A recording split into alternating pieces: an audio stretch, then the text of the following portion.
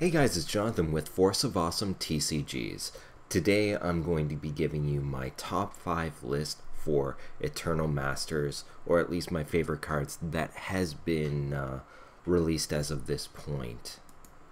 I actually think this has been fully released. Anyways, Ancestral Mask is a great card.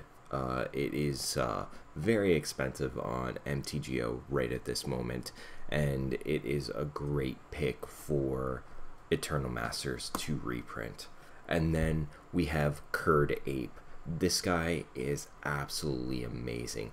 Pauper is going to have another amazing card in this set. Pauper in general has gotten quite a few cards that it has needed reprinting very badly, and that is one.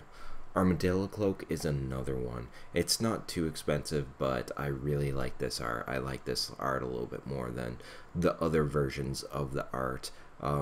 It is amazing. It's going to bring down the price, and Poggles is such a fun deck for Pauper.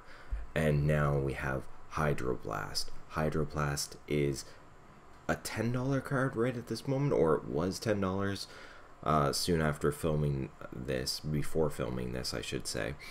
It is an excellent card. It's great in sideboards, and it's going to bring down the price of Pauper quite a bit.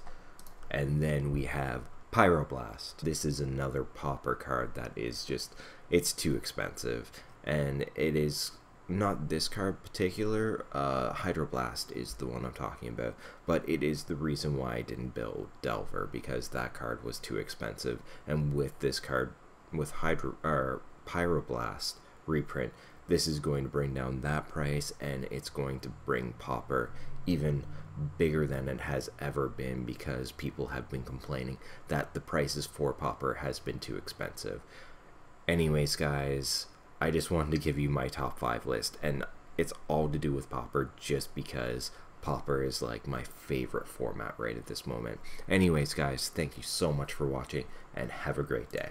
Thanks. Bye.